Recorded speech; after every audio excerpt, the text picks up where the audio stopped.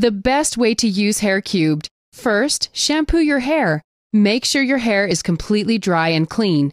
Shake can well and apply Hair Cubed into your thinning area, about 2 to 5 inches away. Brush your hair, that's the secret. Brush, brush, brush with each and every stroke. Your hair will feel thicker and fuller, adding volume you've always wanted.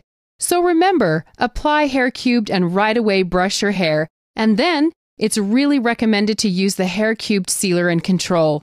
The Sealer and Control designed by Hair Cubed to create a new layer above the microfibers, locking the fiber, creating a much more natural look. The new generation of microfibers. Order now and regain your confidence in just 30 seconds.